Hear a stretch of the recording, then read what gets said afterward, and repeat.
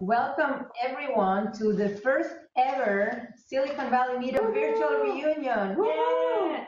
It is an experiment, so we haven't done this before, so let's see how it goes. And to start with, just wanted to share a little video that we captured, during the meetup. So let me go to that and try to do this video. Okay. Here we go. And I have to say that after the meetup, it was a little bit like surreal to, I don't know why this is not playing. It played when we tried it. Okay, here we go.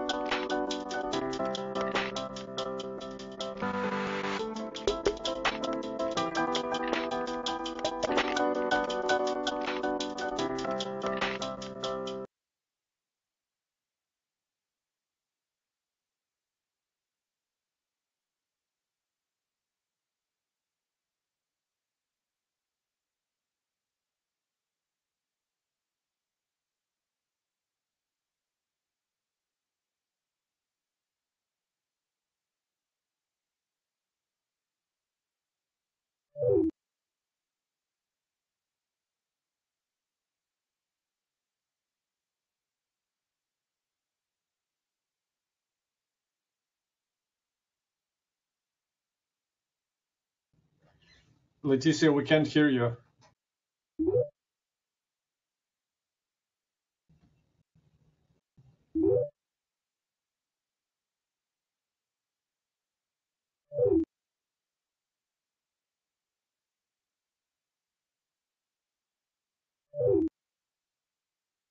Okay, can you hear me now, Ilya?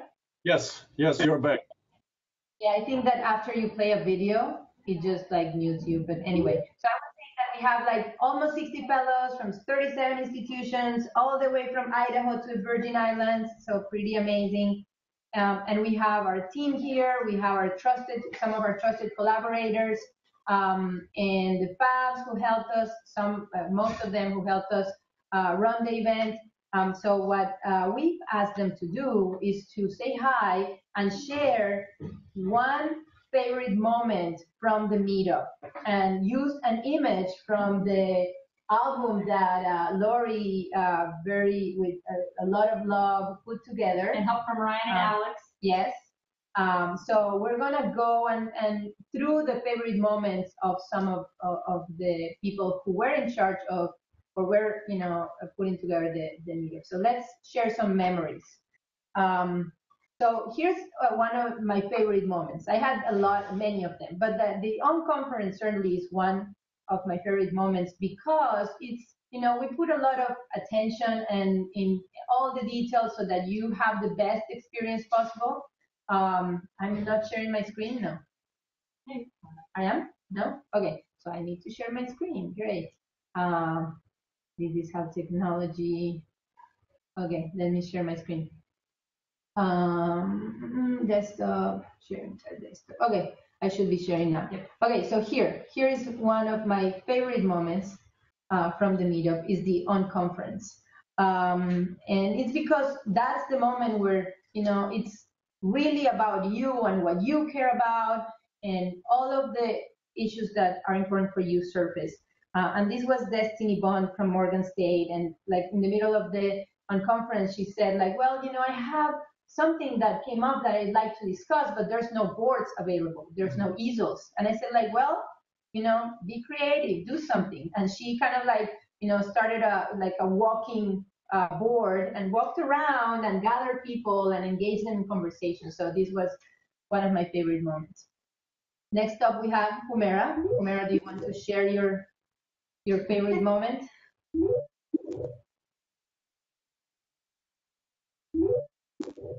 Hi, yes. Well, this moment was my favorite because it was the calm before the storm.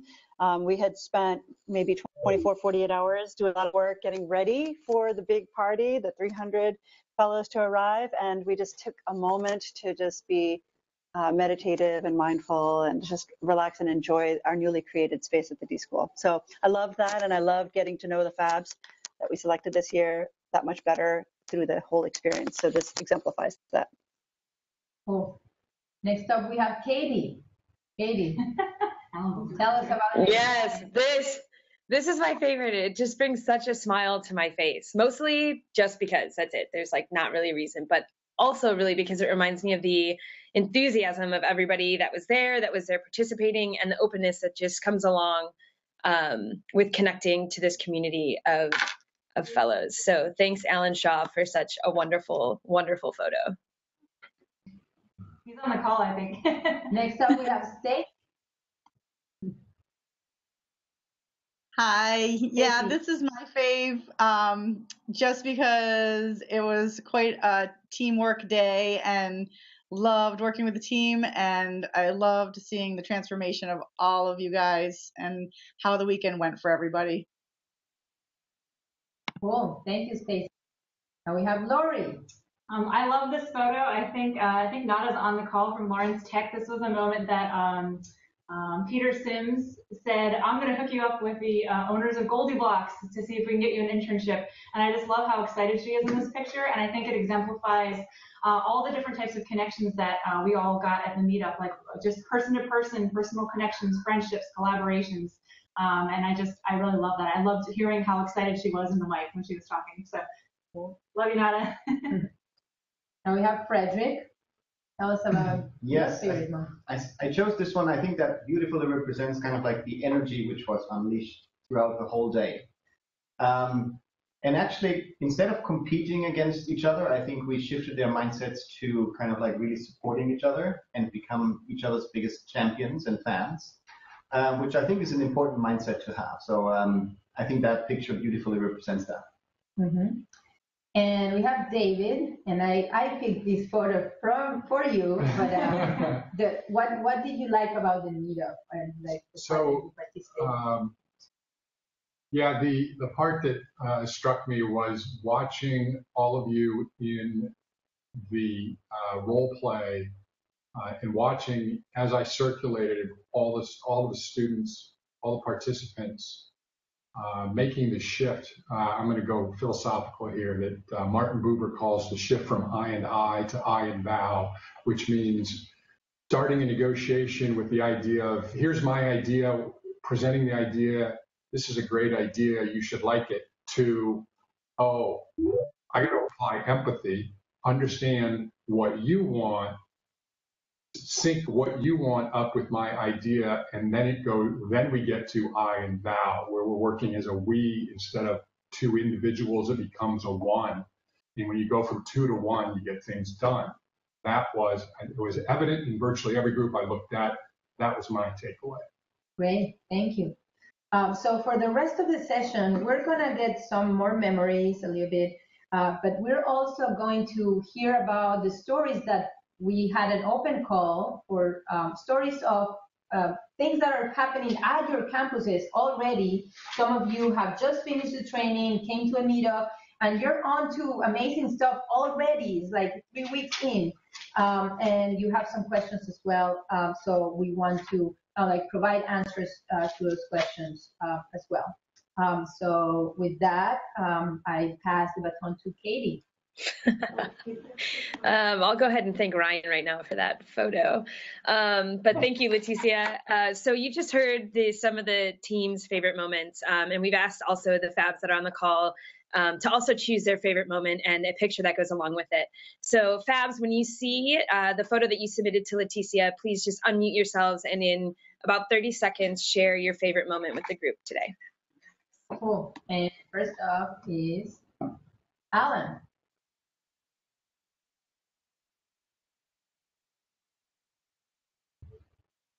Alan, are you there? You might be muted, or you're not there. It's a pretty cool photo. Alan is there and muted. Okay. Alan, can you unmute yourself? You might not be able, so we can cycle back to that one. He might be having like technical issues. Let's go to Adrian. Can everyone hear me? Yes. Yes. All right, great. So personally, I really love this moment, and I love the way Laurie did the leadership move. It's really amazing when you can learn how to become not only a good follower, but also become an effective leader. I really love this moment. It really birthed a lot of emotions. I love it too. Oh, he's there with everybody. Look. Thank you. Thank you. Hey, hi everyone. Hey. I'm Margaret. Can we replicate that?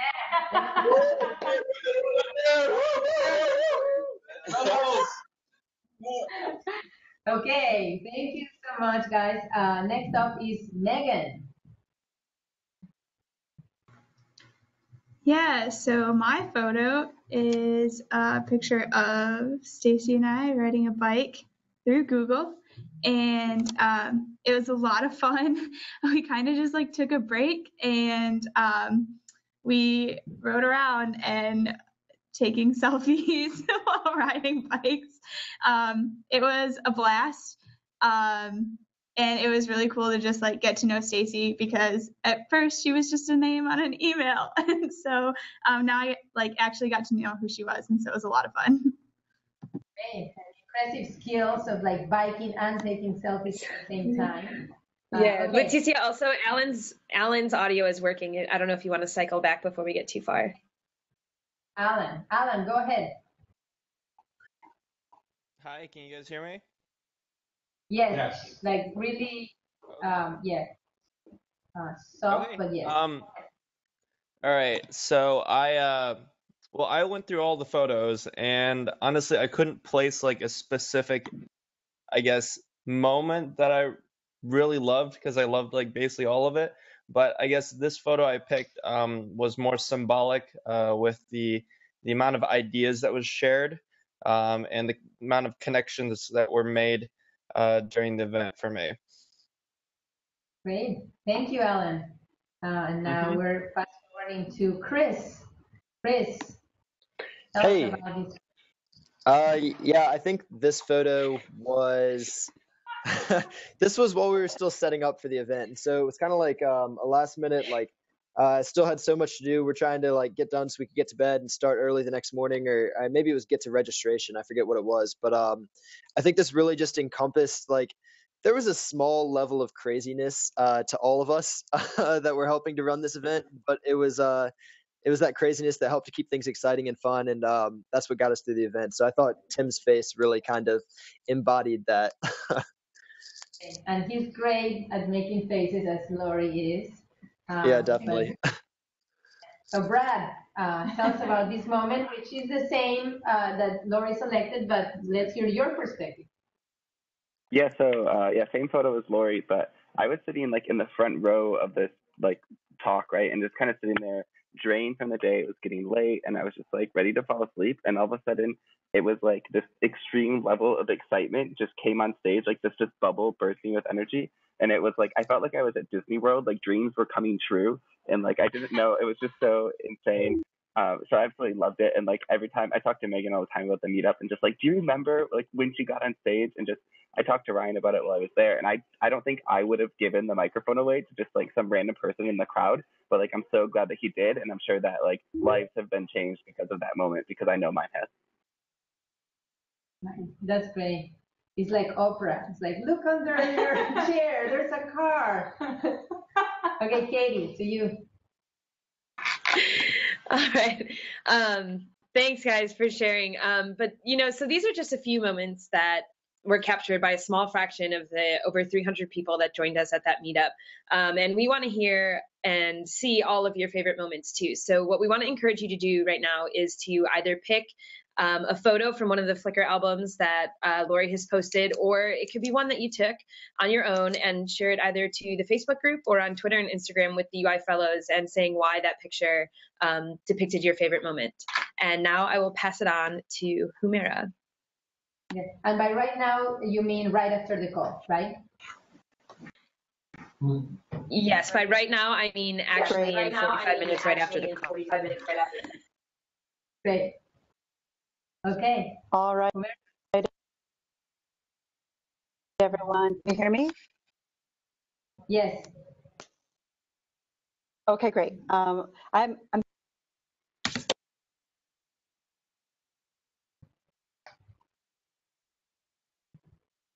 Humera, we lost you. like move this on the fly, and for a moment you'll just have to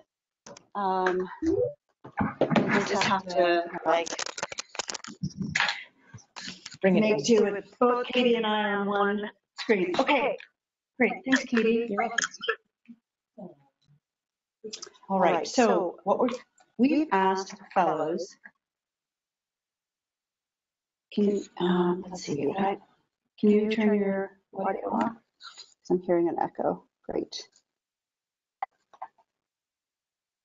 Okay, I think that's going to work. So we asked fellows, what kinds of things have they done since you've been back? I mean, it's been about a month, and it's been amazing, the firestorm of activity that we've seen on Facebook and on Slack about the kinds of projects you're undertaking, the conversations you're having. And so we put it out to you guys to say, hey, who has an interesting story or anecdote to report on for this virtual meetup? And we heard from a bunch of you, so we're going to call on you to share your quick anecdote, as well as share the question that you have for the group.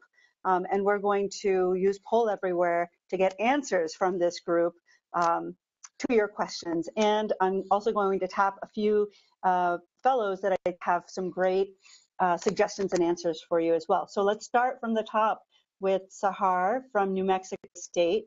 Sahar, are you there? Can you take yourself off mute? Tell us your anecdote and pose your question. Okay, hello everyone. Can anybody hear me? Yes. Okay, a couple of weeks after the meetup, we met with our faculty sponsors here at NMSU, and we discussed our story at the meetup and what we have learned, our experiences, and what we want to do with the UIF that we have, with the UIF fellows at New Mexico State University. And I guess one of the most specific concerns that we both, I mean, by I mean the UIFs and also the faculty sponsored had was the sustainability of the program. Our faculty sponsors are not sure if we want to have another fellow cohort for the next fall, and we discussed it with the faculties, and they asked us if we need to continue the program at NMSU or not. And I really and strongly agree to continue it at NMSU because we need more fellows to be involved in the program, and some of the current fellows are graduating. And I had this talk, and I mean this concern on the unconference at the Microsoft as well, that what should we do with the graduation. And I guess my question is that how we can make the program more sustainable at different universities and continue to have more cohorts of students that are interesting to somehow develop their university in terms of innovation and entrepreneurship. Thanks. Thank you, Sahar. Yeah, and it's a great question, and it's one that a lot of our campuses think about a lot. The key thing that a lot of fellows have found is that in order to sort of like pay it forward and ensure that that this program continues at your campus for the worthy cause of expanding your innovation and entrepreneurship ecosystem, that it's absolutely essential that each and every one of you is thinking about creating lasting institutional change. Not just like the kind of like, it's great to have an event or a workshop or a course, and that's, but to think about the kinds of things that will stick even beyond after your graduation. That's the kind of value that faculty and institutions are seeking to derive from the investment in you all going through the program. So that's the kind of thing that will really help ensure program sustainability. So I think that is really sort of the key thing. And I have every confidence that your team at NMSU this year is really going to help sort of realize that vision. Another key part of this is ensuring that you're bringing fellows from a younger age, sophomores and juniors, possibly even first years, so that they have the long runway in order to make an impact. If you're bringing on a senior as a university innovation fellow and they're just graduating in 6 months, it's a lot harder to make that impact. And some great answers coming in from Poll Everywhere as well. Thank you guys for contributing to that. So next we're going to move to Nada at Lawrence Tech.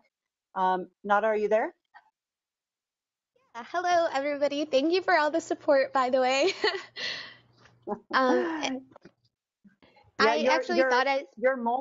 Your moment on stage was a lot of people's most favorite moment, Nada. So thank you.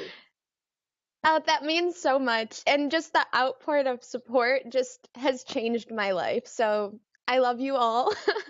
And so I actually thought I attached an image of our Girl Scout event at Lawrence Tech.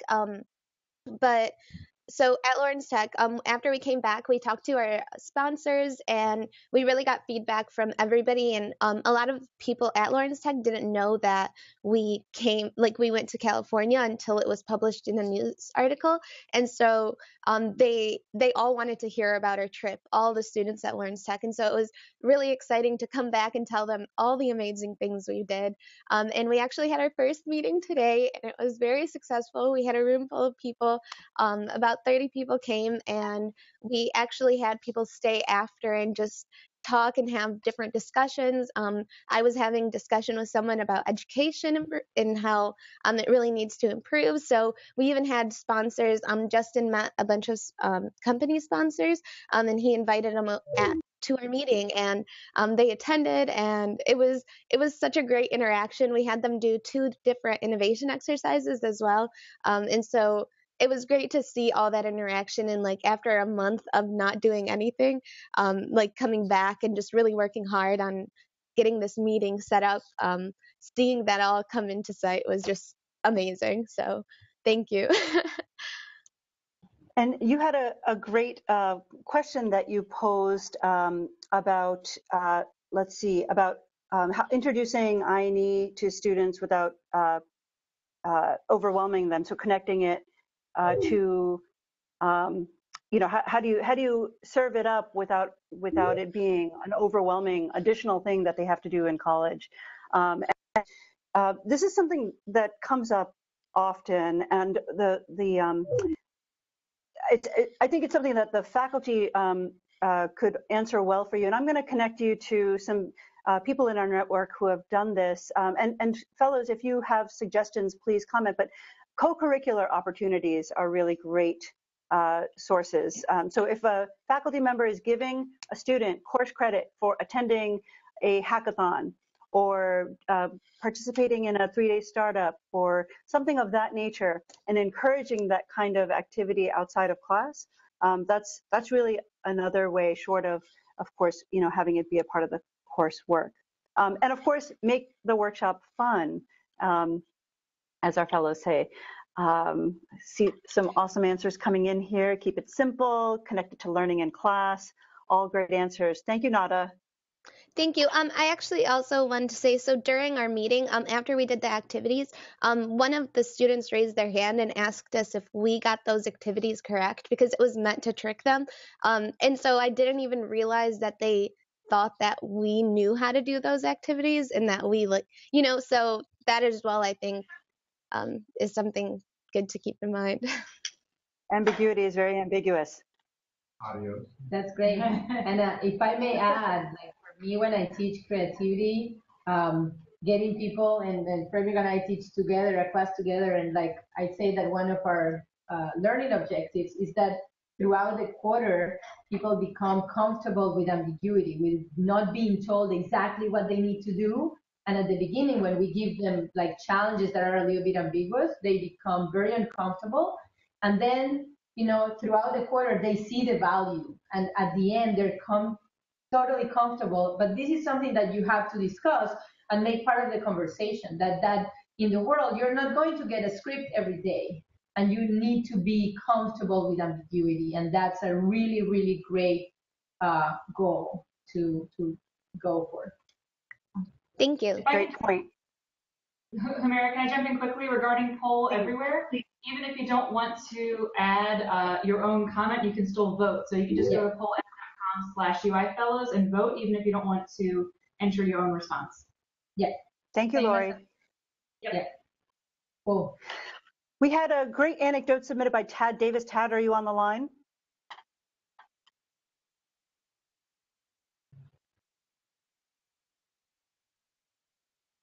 I think he was seen a moment ago. Tad is there. We see his name. He seems to not like to be muted. I'm going. Should we move on and then we come back to him? Yeah, let's. Okay. Yeah, he's having some issues with his connection. We'll come back to him. So Mark Boucher at Case Western Reserve, part of the Make Schools Alliance. So Mark, I'm especially interested to hear about how things have gone on your campus. Yeah, can everyone hear me? Yeah. Cool, awesome. So something that I think we had a similar experience to many people, where we came back to campus, met with our sponsors, and had a really good discussion about our takeaways and kind of what we got out of coming to Stanford and doing the UIF kind of weekend. For us, what that turned into was working with our sponsors to actually get a funded 10-week summer program in our innovation space. So it's going to be provided to, I think, around 8 to 10 students. And then it's on our cohort to develop the programming and the curriculum for this 10-week program. And we're working in partnership with a kind of local industry partner who has kind of a big, more design-focused, how can we question, and it's going to be, how can we make America radically happier? So kind of having students workshop that idea in our makerspace and then using some design thinking curriculum around it to help them form kind of innovative solutions to that. And what's really cool is this industry partner agreed to pay students to stay, so it's kind of a summer job. So it's a win-win all around. That's great. So my question off of that is, what are some good resources for curriculum? Like, I've done some curriculum building, but nothing for like 10 weeks and starting from scratch. So I'm looking for resources here. Awesome. To answer your question, we were going to tap Chris Ashley. Chris and his team, including Timothy Moore, have developed a suite of different things. Chris, are you there? Yep, I'm here. Yeah, Great. Tell us about how you'd answer this. Yeah, I think really what we've done and kind of what we've seen with all the initiatives we put on the ground, the first iteration of them, we've tried to get as much feedback as possible. And so, it already helps that it's coming from students. So I think a lot of times when you see stuff that isn't engaging, it's because there's some type of disconnect between what the customers, for example, the students, and what the, I guess, the faculty or the people that are planning it have in mind of what would be like beneficial. So that's already a help to help things engage. But really, we try to stay light on our feet and be able to like pivot as things go on. So, for example, I think what Humira is referencing is pop-up courses that we've been running all year long, and they started out with 3 and 4 people coming, and 5 and 6, and now we have a wait list of over 300 people for certain courses that we run on a weekly basis. And so what we've been able to do is we only plan the pop-up courses a couple of weeks out. And that gives us the opportunity to adjust and figure out what the demand is, what students are really interested in, and then cater to what would be engaging to the students. So I think it's really just being light on your feet, taking some market research and learning as you go and being willing to change and accept that, maybe your initial plan isn't actually going to be the very best plan that you ultimately side with by the end of things. Yeah, and if I can add to that, I would say, the resource that we gave you to think about designing pop-up classes and kind of like the building blocks, remember that like handout that now is in the resource page with the Lego blocks. Think about all of those details and reflect back on like the meetup experience, right? What was engaging for you and for other students, right? Like, and think about like space. What was the pace? What was, what kinds of exercises we did? Like perhaps like think about like short exercises that Dan showed you, like improv exercises that get people in the right mindset. And really think about the whole journey of the 8 weeks, right? And start by looking at the end goal and say, what did success look like? And someone said it there beautifully. Start with what the students should look like or act when they get out. What do you want to get out? And then think about the whole experience and then go like into the details, right? And think about space, and challenge assumptions. Does it have to be in the classroom? Can we do the class all like, outside? Like think about all of those details and use the process of like ideation and as Chris said, like prototype and kind of like come up with like the sketch and get feedback and then, go from there. Right, for sure. Yeah, very cool. I appreciate the feedback. And I think something that we're kind of trying to keep in mind is that all the students that we're taking on for this program, one of the base requirements is they got to be kind of ready to fly by the seat of their pants with us a little bit because it is the first iteration. So hopefully we're setting some expectations, but I appreciate all the feedback. This is going to be cool. Mm-hmm. Cool. Yeah. Great. Nice work, Mark. Thanks. Yeah. The early adopters is a great, way, right? Like you build engagement and then others will follow. Sweet. Awesome. Okay, so I think we have Tad Davis back, and I, especially because South Plains College is our first community college pilot at South Plains. Yeah, thanks. Yeah, so my my big project right now, we just got our first student entrepreneur club kicked off. We're going strong with 4 members, so super excited about that. But we're hoping that the unconference that we're going to be hosting tomorrow is going to change that, and we'll get a lot more students involved. So essentially, the unconference is going to be just like we had at the meetup. My faculty sponsor was super supportive of the idea, just really gung-ho about it. So we're going to set up in a heavily trafficked area and just, I've been trying to market it to all the classes I can just over the past couple of weeks because it's been kind of, fast-paced. So we're hoping for a good turnout. And then so I've been talking with the student government, and so I've got them involved now. So it is slowly growing. So I'm just super excited about this. I love it, Tad. Nice work. Yeah, thank you. So I guess the question that I had, do I have a question? I'm sorry. Yes. I missed something earlier. Yep. I'm not seeing anything here. There we go. And I'm putting the question up right now. It was about UIF. Oh, yeah. Right. Yeah, and actually, go ahead. Oh, no, go ahead. What were you saying? Well, what I was going to say, I was just going to provide a little bit of UI Fresh context. What we didn't mention yet is that we are here at Howard University in Washington, D.C. because of the White House Science Fair tomorrow, where we get to announce that a bunch of additional campuses, now 28 campuses, are part of the UI Fresh initiative, up from 10 when we launched this initiative at the White House Science Fair last year. So a lot of that is testament to the fellows who returned back from the meetup and went out and got those signatures. So amazing job, fellows who got that done. It wasn't easy, and your question, I think, points to that. So go ahead and pose it, Yeah. and I'm super eager to tap Alan Shaw and Aaron Fu to respond.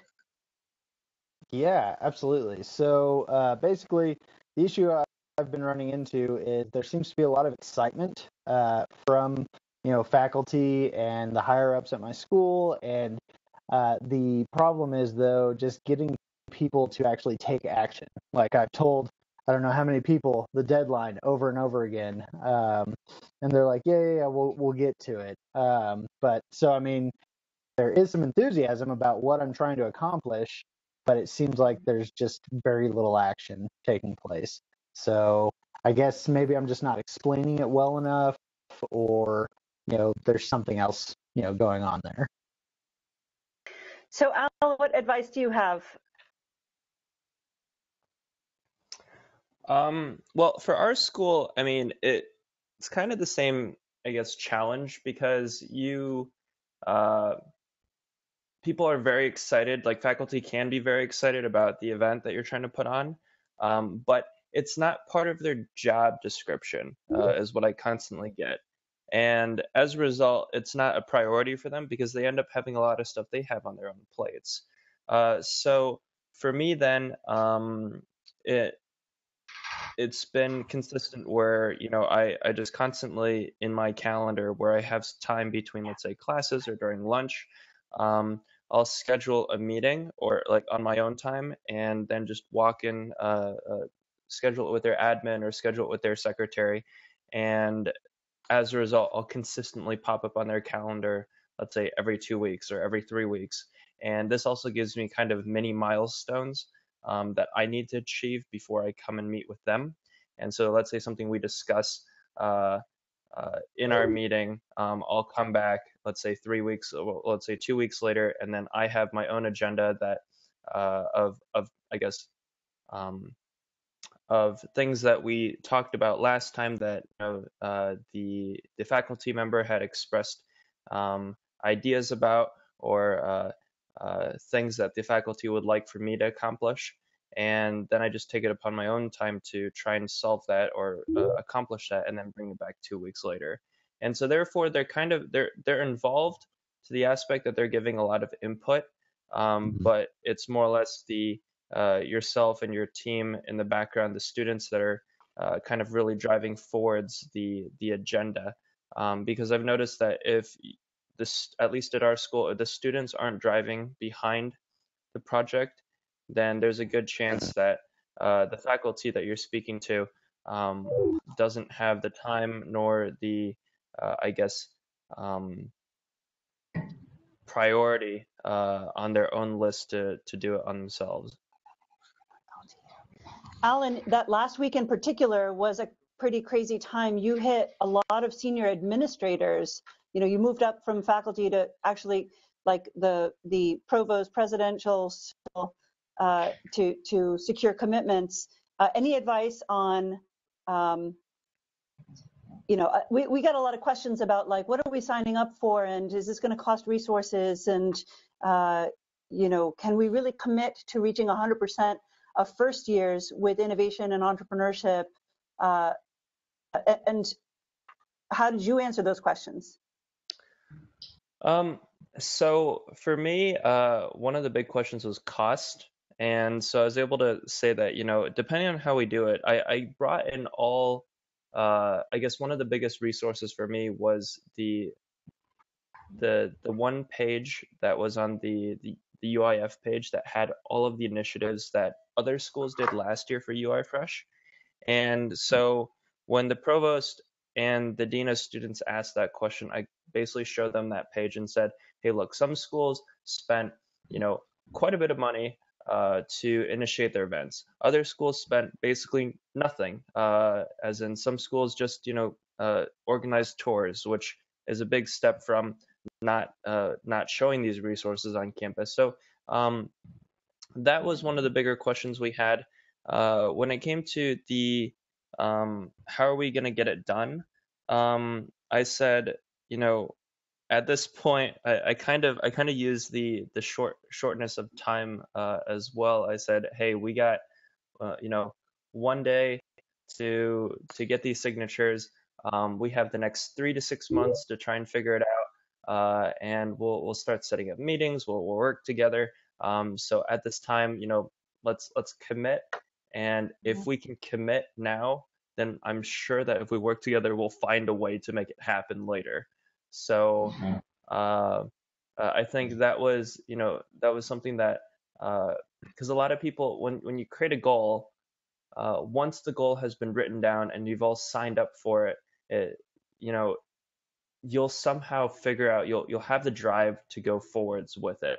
If you never commit to it and you consistently ask questions, and you keep on saying how I can't do it, then chances are you'll never put forth the effort to go and try and do it. Well, Alan, thank you for recapping that. You've really just modeled the kind of hustling that you need to get, to exemplify to get the job done. So thank you. All right, next I'm going to turn it over to Humera. If we can, I'm going to turn it over to you, Leticia. I think we have a couple of colleagues on. Yeah, some people are asking for tips for negotiation in these cases, and we have an expert here. Yeah. So can you give us what are the 1 or 2 things that you would advise the fellows when they're in these situations? Well, I'm going to pivot from Tad's question, dealing with the bigwigs at school. There's 2 kinds of bigwigs at a university. There's the administration and their faculty, and they live in very, very different worlds. So the first tip is to understand your audience. If you're dealing with somebody who works in administration, understand what their interests and needs are. And if you're dealing with somebody in faculty, understand what their interests and needs are. And the 2 don't necessarily align. Administration and faculty live day by day, month by month, year by year in a state of constant tension. Because they have different things that they want to have happen. It's really just the fundamental of the university infrastructure. So understand that from the beginning. And then irrespective of who you're speaking with, if you're trying to persuade them to help you do something, understand that you need to find out what their interest is. Spend a lot of time asking questions and probing for their interest. But if at the end of the day, if you're trying to get them to take you more seriously, focus on what, particularly administration, but also faculty, their interest fundamentally is the consistent interest is going to be listening to the voice of students. So if you can take the position that you represent the voice of a body of students who want something. So for example, over the last 5 years at Stanford Law School, the students have quite clearly expressed their voice that they want experiential courses that teach them how to practice law as opposed to sit in a lecture hall and learn legal knowledge. So they made their voices heard about the kinds of classes they want, and the administration and faculty responded. In fact, the administration responded by bringing in experiential teachers. And so look for what they're interested in and what motivates them even from a job description point of view, and align that with what you have to offer. That what you have to offer is interesting, cutting edge, and you represent a body of students. Figure out a way to demonstrate that you represent a body of students who you are giving voice to, and I think that will get their attention. Mm-hmm. Awesome. Great. Thank you. Yeah, sure. Thank you, David. I wonder if Michael Brumet from Rockhurst is here on the call. Michael, are you there? No, he's not there. Okay. Humera, you have the question. Well, Michael had a great question that I think it still deserves asking, okay, what happens after you've built out that innovation space and that maker space? And, what is the next 10x goal to meet after establishing such a maker and innovation space? And we thought that, Frederick, given your experience with this at Google, you might have some insights for us. Frederick? Great. Yeah, that's a great question. I love how you framed it, that it actually should be a 10x goal. I think that's the most important, that you keep it big and bold. First, I think as soon as you establish like a hacker, designer, or maker space or innovation, that's like a goal accomplished, right? So you should kind of like, step back and celebrate that. But obviously spaces in itself, they kind of like can be very lonely, right? If you don't get the people in there doing anything you want them to actually do. So what I would do is try to invest in actually the people and developing a culture which really represents the values of the space. If you want to have a space which is, enabling experimentation, then invest more in kind of like building out the skill set and the mindset of people and how to experiment effectively. Offering courses and, sharing learnings across the students as well, and get faculty involved as well. If you want to, encourage, hacking, or want to encourage other pieces, try to find ways and actually really focus on the people and their mindset and skill sets to really bring that to life. In general, I think try to find the incentives, how you can invite people to the space, right? So that they can actually find value in the space and see that this space actually supports them in achieving their own goals. And that might be, their own 10x goals. So try to find incentives. Sometimes it's, an interesting speaker coming in. Sometimes it's kind of like, literally having like, food there, or kind of like something where the people get excited and gather around. If it's kind of like, some products you want to showcase or demo, if you want to bring people together to share their knowledge, find the incentives which get people excited, and then they come actually into the space. Great feedback. So thank you everyone who posted questions for us and for sharing your anecdotes.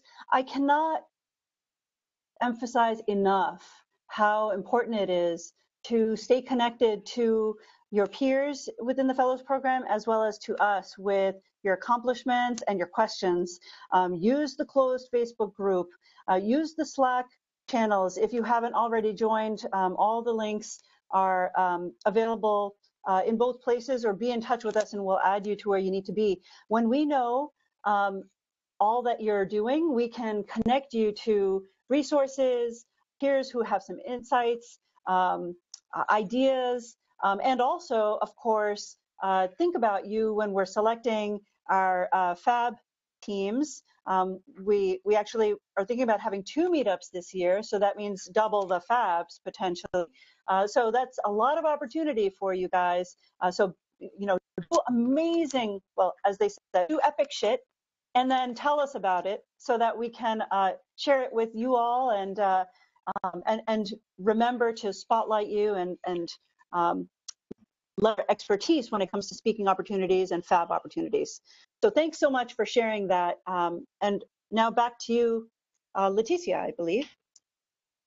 So to add to this, we didn't get to go over all of your questions, but like now it's just a copy-paste job. So you take the story, you take your image and post it on the Facebook group, and you will get many more answers. I guarantee you. So like just do that, try it if you haven't before. And we're now going to move on to ask you about this experiment. So also I wanted to mention, like, when you share your story, then, you get to be on, publications at your school and beyond. So that is something that is going to help you when you then want to advance your ideas. I'm going to pass it on to Katie to get some feedback. Yeah, so before Leticia officially wraps it up and we come to the top of the hour, we want to ask one question of you. So if we can have everybody go back to Poll Everywhere, we want to know, was this virtual reunion valuable to you? What did you get out of it? What did you think? What if? How might we activate the Fellows community in different ways? And this is an experiment that we are doing. So you can also then share, other ways that we can. Dying to look at your responses. I'm hoping that you guys are furiously typing into Poll Everywhere, because All right. Great. Yeah. Looks like it was a success. Okay. Nice job. All right. That's more like it. 70. We're not identifying you, so like you. No pressure. We're just watching it. Rooting for specific letter. So, you know, great. So, outlier.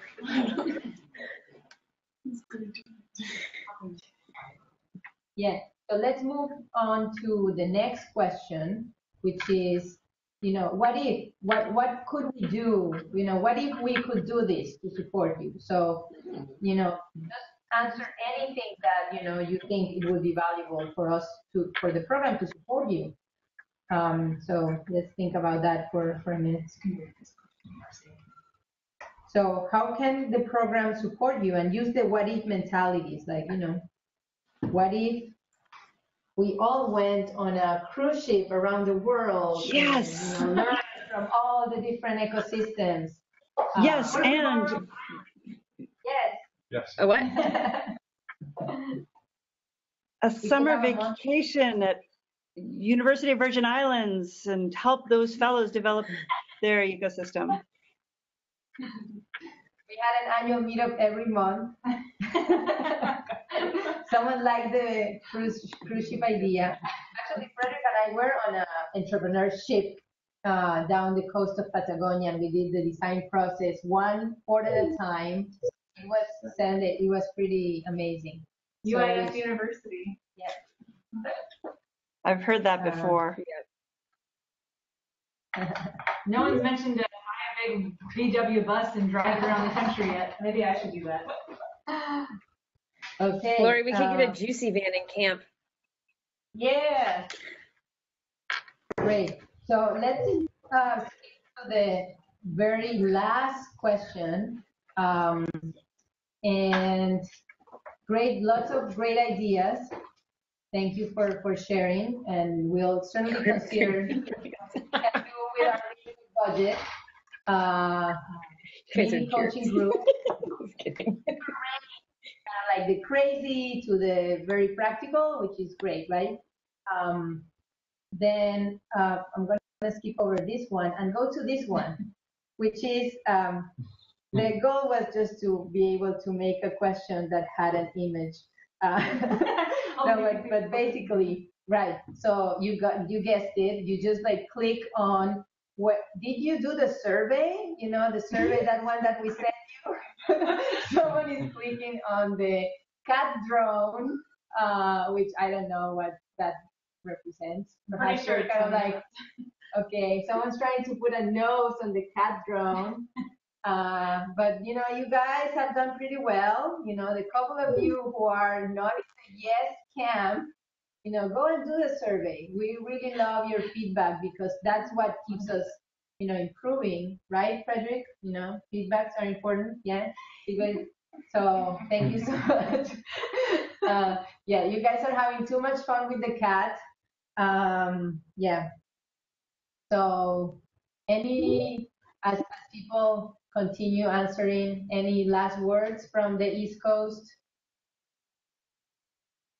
Just a shout out to Howard University and our colleagues, Atia Lanier and Sarah Jones here at Howard, fellows from, let's see, 2014 and 2015, shaking it up here, working with Pharrell Williams and doing all kinds of crazy things here.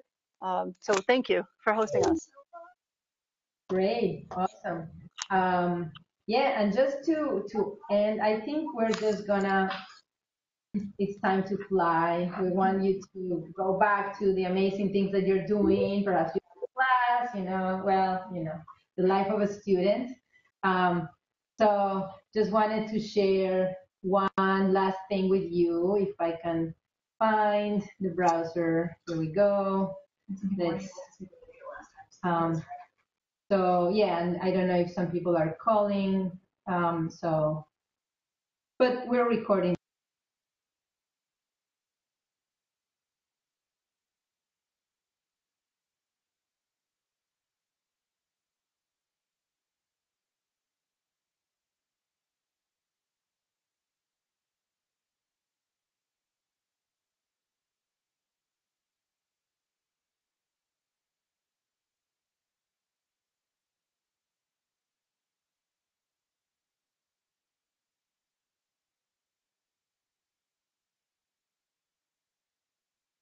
Leticia, we can't hear you.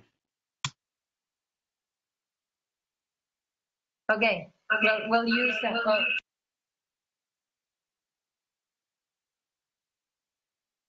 Okay, sorry. Yeah, when you play the video, then it's muted. But like, yeah, hope you enjoyed that short video. I'll do a better job of editing and we'll post it. Am I muted or can you guys hear me? We can hear you. Great. Okay. So I think we're like right on time. Like we have like 2 minutes to spare. So you can go back and do amazing things. Thank you everyone for joining us. Thank you. Thank you to the team. Thank you everyone who submitted, and really copy paste. You'll get lots and lots of answers. Sorry we didn't get time to get to all of you. You guys had so many interesting things that yeah. But thank you so much. Thank you. Thank you, everyone. Love you guys. Bye. Bye-bye. UIF, UI family. UI family. X-Men!